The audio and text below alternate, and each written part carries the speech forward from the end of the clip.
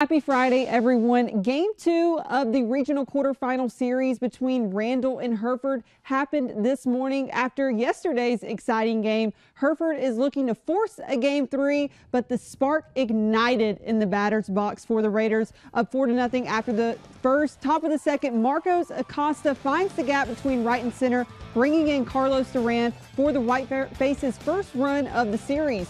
Randall back up to bat. Peyton Bush hits one into no man's land for a base hit.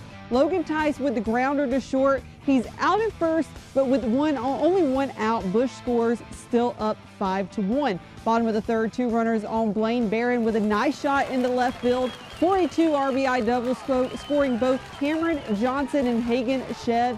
Bush going 3 for 4 in this game with a clean one over the second baseman.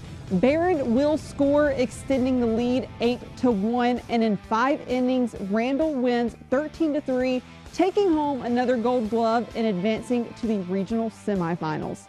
Now, there are more high school and baseball and softball playoff games happening this evening. We'll have highlights and scores for you tonight on the news at 10. Tossing it back to you, Greg.